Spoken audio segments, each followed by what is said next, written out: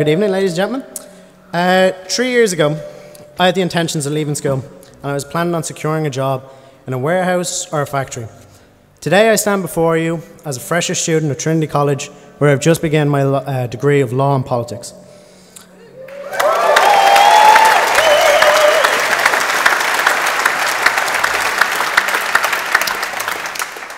My life has completely and utterly changed, and I barely recognise the person I once was. Now I'm the cool kid sitting at the greens in Trinity College. I'm on this stage because of an organisation many of you may have heard of, called Future Voices Ireland. It is because of them my path in life has changed so much. And it is because of them I am so confident enough to stand in a room in front of 500 people and proudly share my story. I'd like to talk to you today about what my experience was growing up and share my story. And I'd like to draw on the experiences of other people from Future Voices that I'm very lucky to call my friends and peers. I would like to talk to you tonight about what it is to be like in my area and my experiences in the education system specifically, and how I feel I fit into this world and how I would like to change it. First of all, I want to tell you about what it's like to be a teenager in my area. I live in an area called Sherry Orchard in Ballyfermot. It's not the nicest place in Dublin, but my experience is much more positive than others from Future Voices and in the area. Some have witnessed drug deals taking place close to their home, others have had to step around syringes in their park, and the local parks are not safe to be in alone. However, this does not mean that everyone in this area is bad, as there is good and bads in these areas. I wouldn't like you to get the impression that it's all bad, because that's where that's what leads to negative stereotyping of a lot of these areas where the young people from Future Voices come from. All of us in Future Voices live in negatively perceived areas. We all attend DESH schools, and I can say on behalf of the group in Future Voices that we believe we do not get the same level of education as those who come from a school who is not labelled deprived.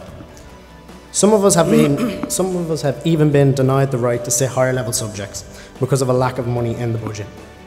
Others have suffered a lack of guidance and counselling supports. Many, like myself, who have suffered from dyslexia, have been denied specialist supports, and it is clear that this has a massive impact in terms of our opportunity and on our choices. At the moment, the progression rate in Ballyfermot and Dublin 10 is less than 16%. And in my own school, more than half of my year left education by 16. I can count the number on my hands of people advancing to university. As far as I'm aware, I'm the only one to go to Trinity College. But my path to Trinity was not a traditional one. This time 2 years ago, things were very bleak and couldn't have been more different. I've received my Leaving Cert results, in which I'd worked incredibly hard for, only to find that they were not what I had expected. And it did not give me the chance to progress to university. I was very low, and I wasn't aware of any other options. The boss, as I call her, Miss Mairead Healy, from Future Voices, was hounding me for days, calling me, texting me, emailing me, but I was too low and embarrassed to respond. She kept at me, and eventually she got in touch. After that, Future Voices had arranged for me to meet a specialist in the Department of Education, in which Mairead grilled the poor man constantly with questions as usual. Eventually we found a course that suited me, the Trinity Access Programme in Liberties. If I do well on this course, I'd get a chance to take a place in Trinity College. What seemed like a bleak situation previously suddenly became totally changed.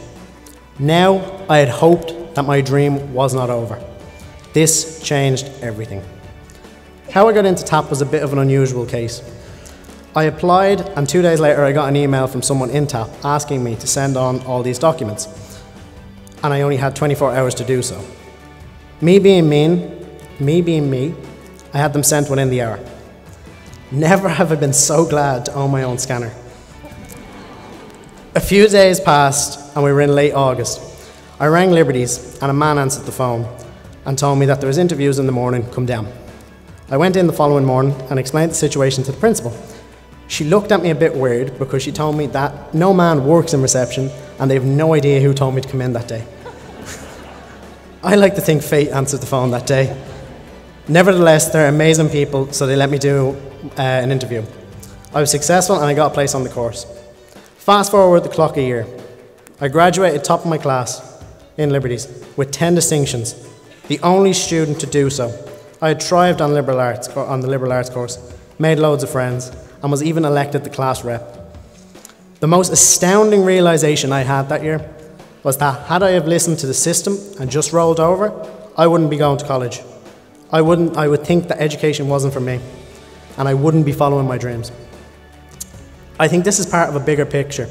There needs to be more done to ensure that everyone has the same chances and opportunities in life to succeed, to realise their dreams, and to try and make something of themselves. This brings me on to where I see myself in the world. Before I started Future Voices, I felt no one listened to me, that I wasn't important. I was just another face in the crowd, another number.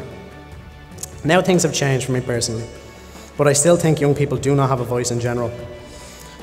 Future Voices made me believe I had a voice.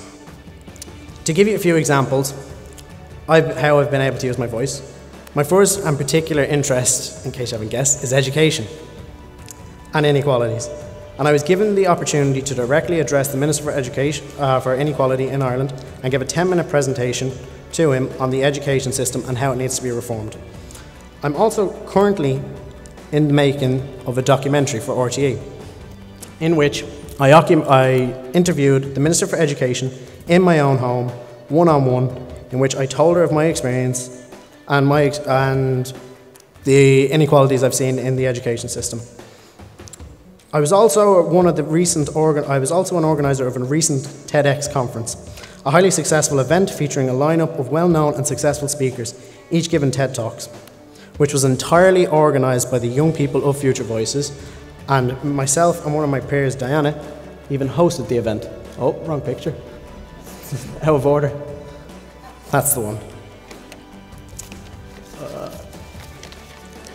But, as the social entrepreneur's slogan goes, dream big, act now, change Ireland, is something Future Voices is always trying to do. Future Voices had a big dream. It was to decide to break a world record at the event for the most number of selfies taken in 3 minutes. Speaking of which, I think it might be a good time to get one.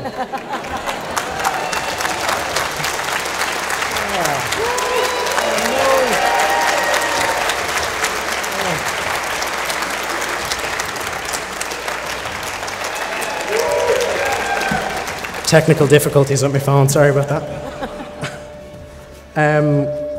But these are just a few examples of what we've been able to do through Future Voices, particularly in the last year. Since Future Voices received the award from SEI, it meant that Mairead was able to leave her job and work full-time for us. And our management style changed to drop and go, which means that as soon as we finish one project, we move straight on to the next. So Future Voices has launched a new project this year, known as Youth Elect. There we go. Which, as a young person, I'm extremely excited by.